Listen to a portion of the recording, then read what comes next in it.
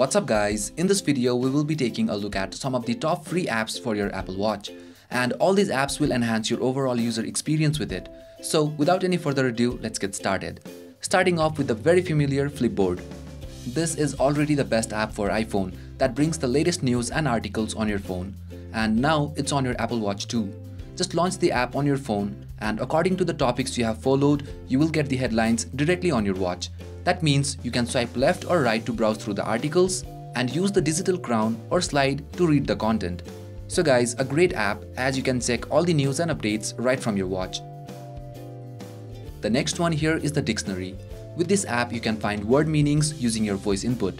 Just tap search on your Apple Watch and dictate the word. And here you have it. You have the word meaning here, and you can force touch to switch between definitions and synonyms.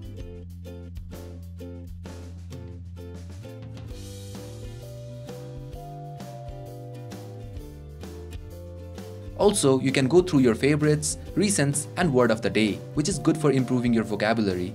So, a great app that can come very handy at times. Next is the Yahoo Weather. This is already one of the best weather app for iPhone as it gives a detailed info on the weather. And now it's the same with the Apple Watch. Here, you have the weather info on your current location, and you can swipe left to view the weather info on other saved locations. You can use your digital crown or scroll to see other infos on weather like humidity, wind pressure, and so on. The next one here is the Shazam. With this app, you can quickly identify the song that's playing around you. As we all know, Shazam is well known for it. Just launch the app on your phone, tap onto this icon, and it will start identifying the music playing around you. Once done, it shows the details about the song identified. Also, you can see the lyrics and buy that song right from the app itself. The next one here is the calculator. This app lets you perform simple calculations from your smartwatch. Here, you have these options to clear, add, subtract, multiply, and divide. Lower below, you have additional options like adding brackets, percentage, and so on. You can swipe right for history and swipe left to bring up the tips calculator. This app may not be as useful as the calculator on your phone and may not perform as well, but can come in very handy when performing simple calculations quickly. The next one here is the iTranslate. With this app, you can easily translate words in different languages. Simply choose the language you want to translate, tap the mic icon, and dictate your word. Over here, it shows the translation and other recommendations as well. It's quite handy as you can quickly translate languages right on your Apple Watch. The next one here is the DJ2. This app is not free. I got this app free on App of the Week, so adding this to my list. This is one of the best music app for your Apple Watch. You can control the iPhone's DJ app right from your watch. Here you have Deck 1. You can tap here to add songs to that deck. And as you can see, when I load the song on my watch, it loads on the iPhone as well.